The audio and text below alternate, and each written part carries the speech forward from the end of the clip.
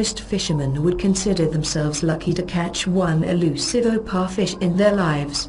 But one recreational fishing boat landed 3 in one day. This recreational fishing boat landed 3 in one day last week, while searching for yellowtail tuna off the coast of Southern California.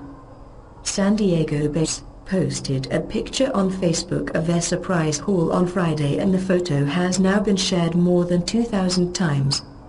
Anglers Armando Castillo, Joe Ludlow and Travis Savala grin as they pose with their 3 orange disc-shaped fish, each weighing between 124 and 180 pounds. OPAH, also known as moonfish, are a rare catch for recreational fishermen since they don't travel in schools and therefore aren't commercially fished either. Instead, most are caught accidentally by fishermen looking for other fish, such as tuna.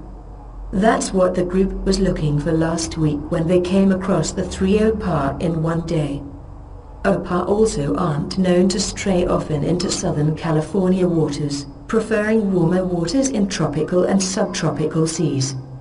However, OPAH catches have been on the rise in the last few years according to a 2012 article by UT San Diego. "It's the fish of a lifetime," Snodgrass said. "It's like winning the lottery. Nobody is expecting one of these.